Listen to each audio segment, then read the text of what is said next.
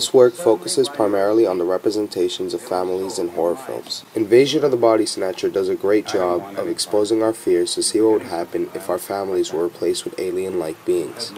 In the film Freaks, however, we see a full family represented, a horrific one of that, a family of freaks. In this scene, they are trying to initiate Cleopatra into their clan by having her sip through the wine that they all sip out of.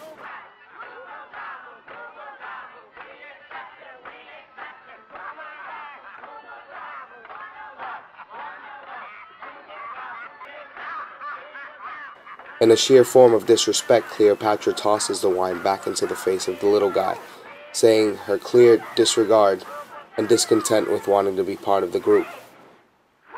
Though she seems superior in this scene by disrespecting them, we can see that they clearly cast their revenge on her, showing that once and for all that in the end, the horrific family stands together and stands tall, and are not to be disrespected.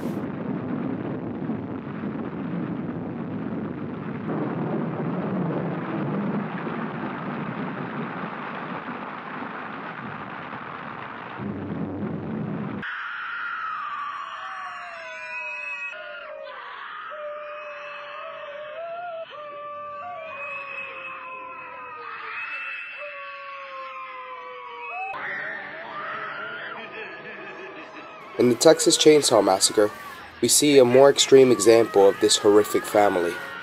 A family of people who show no regard for human life and prey savagely on innocent foes.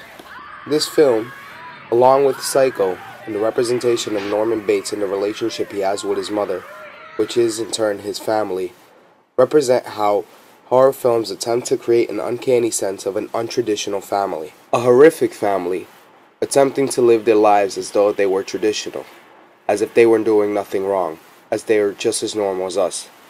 This to us is scary.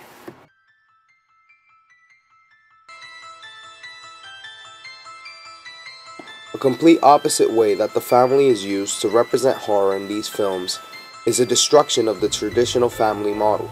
As we can see in The Exorcist, once the girl becomes possessed with the devil, the family starts to fall in shambles.